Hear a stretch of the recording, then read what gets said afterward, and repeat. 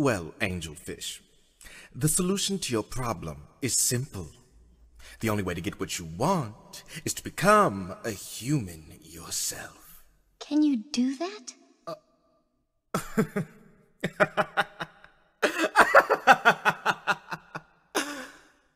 My dear, sweet child, that's what I do.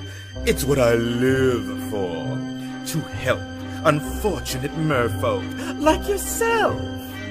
Poor souls with no one else to turn to. I admit that in the past I've been a nasty. They weren't kidding when they called me, well, a witch. But you'll find that nowadays I've mended all my ways, repented, seen the light, and made a switch. True, yes. And I fortunately know a little magic. It's a talent that I always have possessed. And here lately, please don't laugh, I use it on behalf of the miserable, lonely, and depressed. Pathetic. Poor unfortunate souls, in pain, in need. This one longing to be thinner, that one wants to get the girl, and do I help them? Yes, indeed. Those poor unfortunate souls, so sad, so true. They come flocking to my cauldron crying spells, Ursula, please, and I help them. Yes, I do.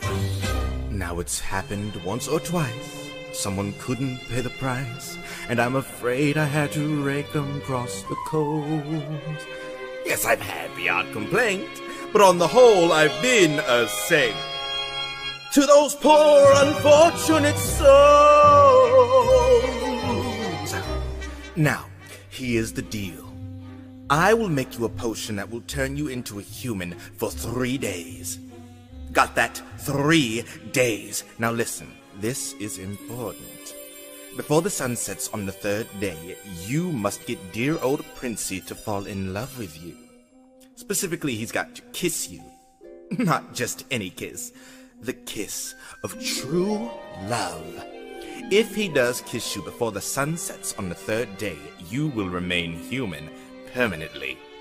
But if he doesn't, well, you turn back into a mermaid, of course, and you belong to me. Have we got a deal? If I become human, I'll never be with my father or sisters again. That's right.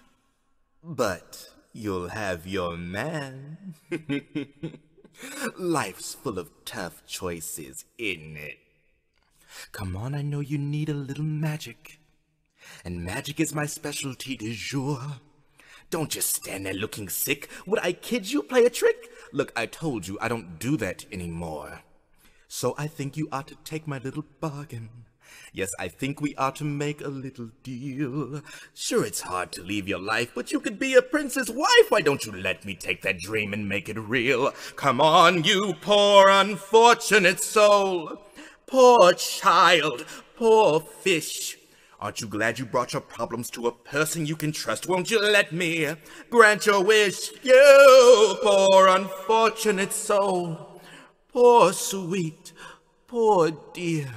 Aren't you lucky that I'm ready with a potion and a plan? Aren't you glad you came and asked if I can help you? And I can. When the mermaid comes to Ursula, she always gets her man.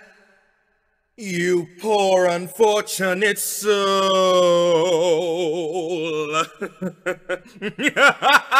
Oh, and there is one more thing.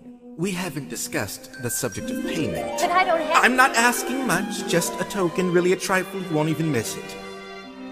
Just give me your voice. But without my voice, how can I... You'll have your looks, your pretty face, and never underestimate the importance of body language. The men up there don't like a lot of blabber. They think a girl who gossips is a bore. Yes, on land it's much preferred for ladies not to say a word, and after all, dear, what is idle prattle for? Come on, they're not all that impressed with conversation.